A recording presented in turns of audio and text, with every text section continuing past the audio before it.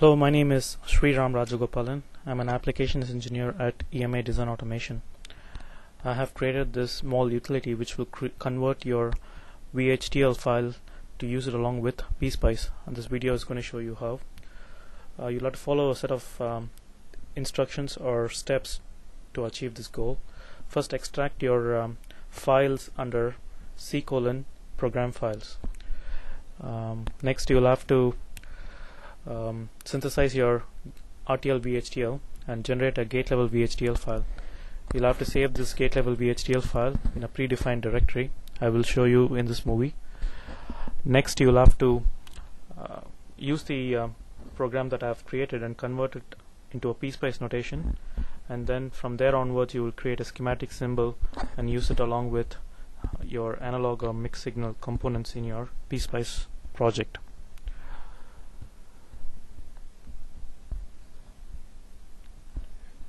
You should also be aware of something here, that the utility that I have created is not something that EMA or Cadence actively supports or sells.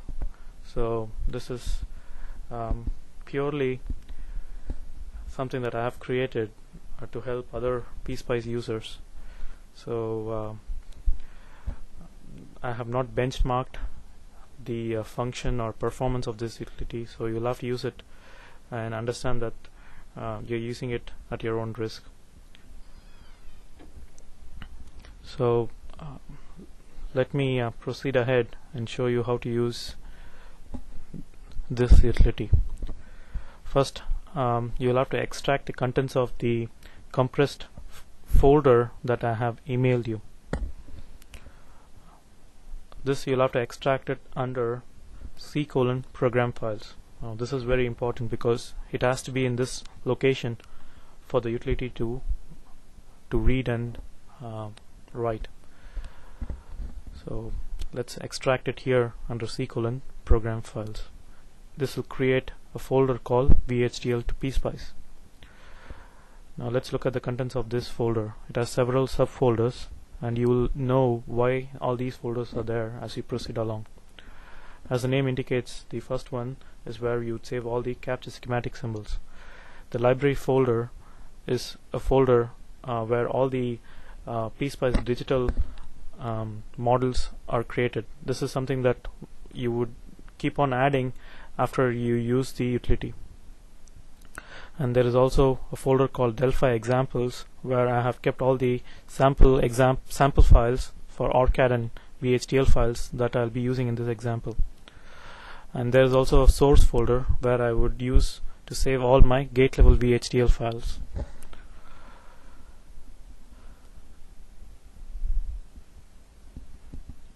Now let's go to Start, Programs, and bring up the Lattice and Simplify software to synthesize your gate level VHDL file. You don't have to be a proficient Simplify user to use this utility, and I'll show you how. Go to File, New, and create a new project.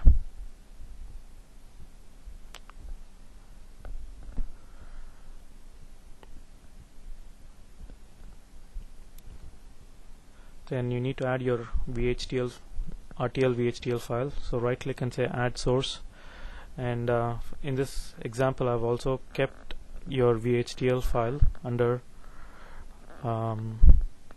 Delphi examples. The file name is called 1.vhd. This is a simple counter. Now what I assume here is that this counter has been already verified and it's ready for synthesis. So you'll have to code your VHDL accordingly. You also need to set up certain conditions before synthesis. So select this folder, right click, and bring up the implementation options. So you need to synthesize using the Lattice Mac 111 technology and disable IO insertions. Go to the implementation tab and check the VHDL netlist checkbox. Now you're ready to synthesize. Hit the run button, and this will generate a bunch of output files. we are interested in the gate level VHDL file. So this has an extension .vhm.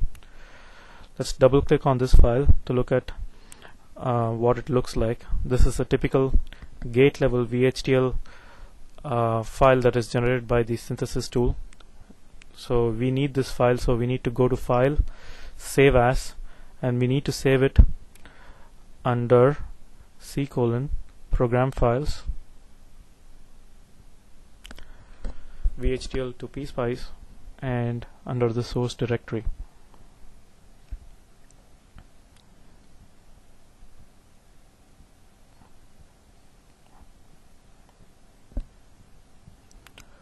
Once the file is saved, we are pretty much done with synthesis, so we can close Simplicity.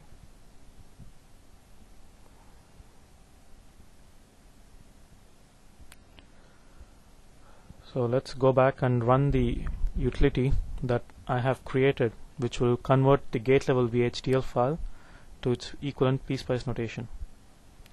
And the utility is called VHDL to PSpice _ Sreeram. So first you need to enter the name of your VHDL gate level VHDL file. So it's called 1. There's no need to enter the extension. Click OK. Next, you need to enter the name of your top level entity. In this case, it is called counter. So hit OK, and it is almost immediately it converts it into its equivalent PSpice representation. Now let's look at the output files that this has created. Let's go into the library file folder. You can see that there are a bunch of files that already exist. The one that was recently created was the copy1.lib. Every time you run the utility, it will create a .lib file, and the way my program works is that it prefix a word called copy in front of the output files. It also has created another folder, another file called libpointer.lib.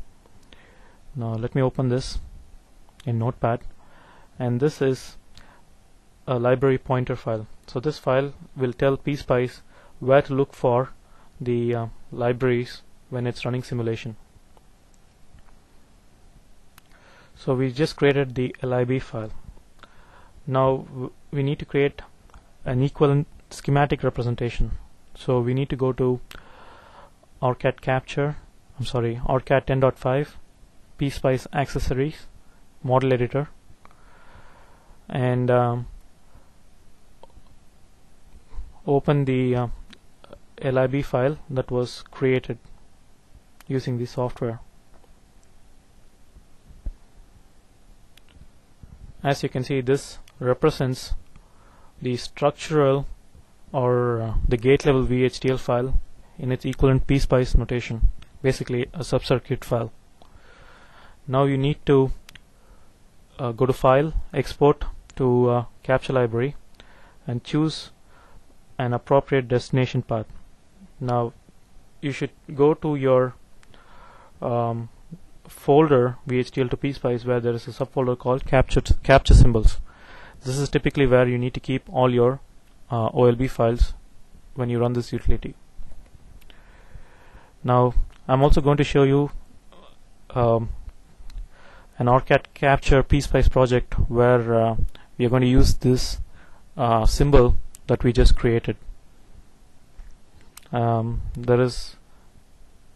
already created an example. So this example is under your program files VHDL to PSpice Delphi examples, and name of the example is called counter_VHDL. So let's bring up the project. What I've done here is I've already placed the symbol. So all you have to do is go to the place part option and browse to the location of your OLB file, which is under capture symbols directory. So choose that and click open and then place the symbol.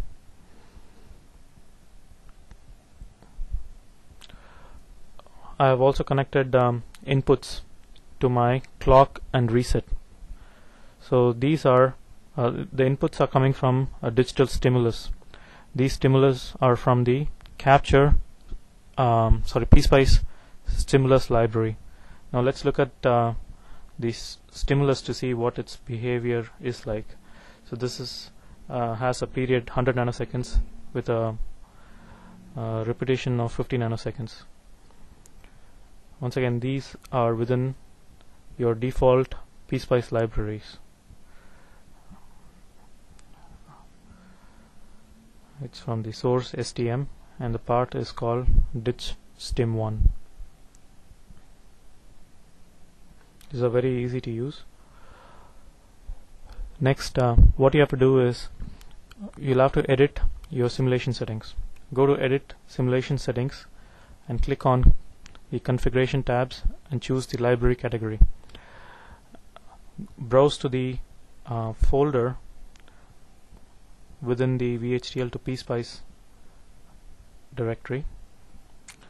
Go to the library folder and choose the libpointer.lib. As I said earlier, this file will point or help PSpice understand where all your custom created models are saved within your computer. So you can either add to design or add as global. Either ways it's fine, and click OK. Now, just to make sure that everything is connected correctly, you can check selecting the symbol, right click, and then say Edit PSpice Model, and immediately you should be able to see the model definition, which is nothing but the VHDL gate level representation in PSpice. So let's run simulations. I have